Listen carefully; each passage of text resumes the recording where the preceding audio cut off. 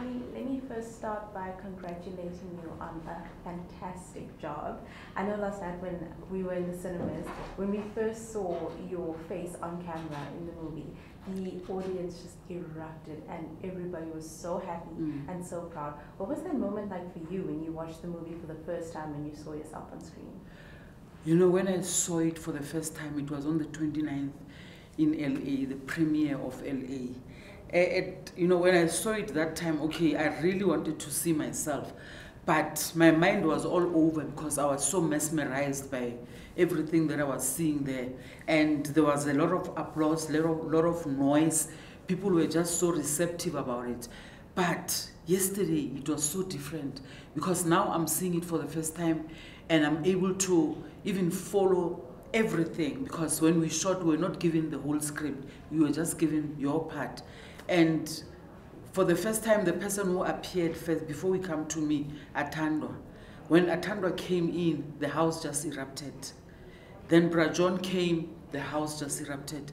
Connie Chiume came, the house erupted. And it was such a beautiful spiritual feeling, if I should put it that way, you know, to see how much my own people appreciate our work. And just by appearance, the first time I appeared, I didn't even say anything. It was just my face. And the applause just went crazy. And it really, you know, touched me inside. Wakanda.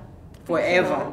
Yes, Wakanda forever. A fictional place, but so beautiful. The scenery was amazing. Now, let's just pretend that Wakanda was real.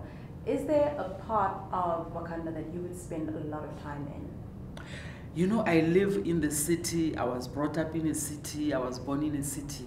I think if I was to go to Wakanda, I would have wanted to experience the innovative inventions by Shuri, you know, just to be on those spacecraft and see Wakanda really well. And if I'm not there, then I would go to the rural side just to chill and come down. Now, for me, there were so many lines in this movie that stuck with me. You know, somebody would say something, and I'd be like, wow. Was there any line in this movie that was so good that you listened to it and you kind of wish that that line was written for you?